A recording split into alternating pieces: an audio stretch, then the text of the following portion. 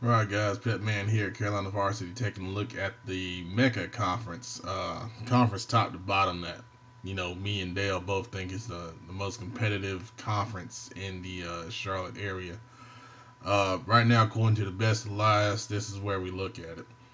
Number one's Mallard Creek, number two, Vance, third, A.L. Brown, fourth, Huff, fifth, North Mecklenburg, sixth, West Charlotte, and seventh, Hopewell. And just looking at that list, I think you got five playoff teams in that league right there. Those top five teams that I just listed. Mallard Creek, obviously. Uh, a lot of stuff going out about how they can't defend the pass. It's just giving them a lot of trouble. And with the athletes they have, you figure that's something that they're going to get corrected here heading into conference play. Um, but they've passed a lot of their tests. They lost to Burns obviously on the block field goal, but they beat McDonough, they beat Butler, and they're facing good competition, getting ready for the playoffs. And Coach Palmieri came out and said that's his goal. He wants to get his team ready for the playoffs and try to win a third title in a row. So they're two-time champions. You can't bet against them. That's why they're the favorite in my eyes right now. They got a big challenger in Vance. Vance has obviously played really well on the offensive side of the ball. Defensively, they had some struggles against South Point. That's their only loss. But they've got athletes all over the field. They got a running game. They have a passing game. I think that's what you need in order to succeed against the best of the best. And against Mallard Creek, obviously, if they have trouble stopping the pass, like people say, they're going to come out and they're going to throw it and test them. And they've got two threats on the outside that can go get it. Quarterbacks have been putting up great numbers, been player of the week multiple times already. Defensively, the question is, can they stop Mallard Creek? And that's the conversation we were having the other night. Um, that's going to be a heck of a battle once they play here in a few weeks.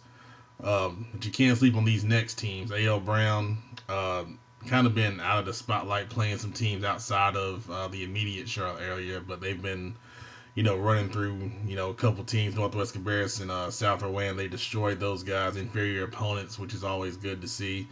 And you can't, Mike Newsom's obviously, he built Butler up, so he knows this area. He knows what it takes to win against these Charlotte type of teams.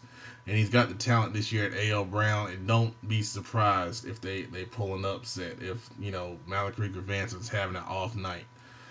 They've got the ability to do it. They've got the defense now to go with the offense that's been, pretty good the past couple years already.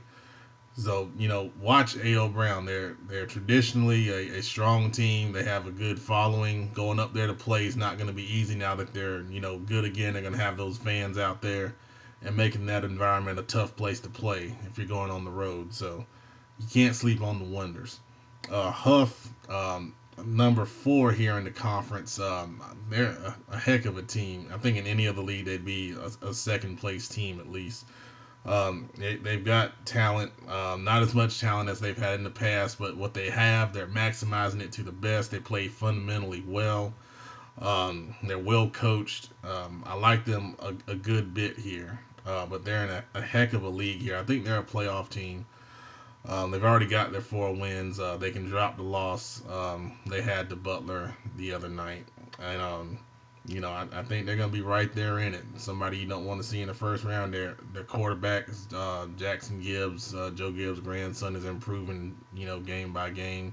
Their defense has played well. Once they get healthy, they'll be at full strength and ready to go. And they're going to need, everyone they have on that roster to challenge here. North Mex having a special year so far at 4-1, best season they've had in several years. Coach Baker came from Morrisville, has built this program back up. North has been, decimated by new schools opening, taking away, talent that's now starring at places like Mallard Creek, places like Hopewell in the past, and even at Huff as well.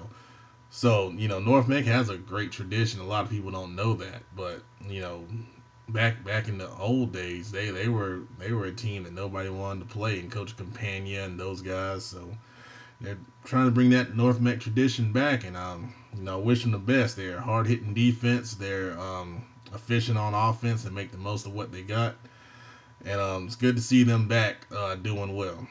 West Charlotte, talking about tradition, they're getting better. I think they kind of took a little step back here against Barry this past week, but they put down the Belmont South Point, lost to them by 1. Had a chance to win the game, went for 2, didn't get it. But when you play with a team like South Point, that's a good sign that Coach Hart and his message is getting through.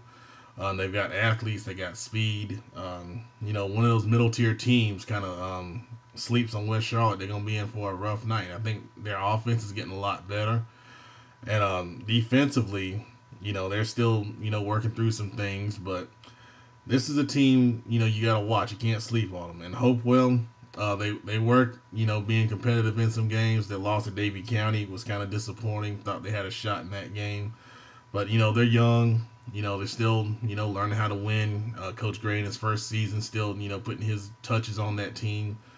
Obviously, I think the future is bright for them. They're well coached. Schematically, I like what they do. Um, so that's the Mecca right now.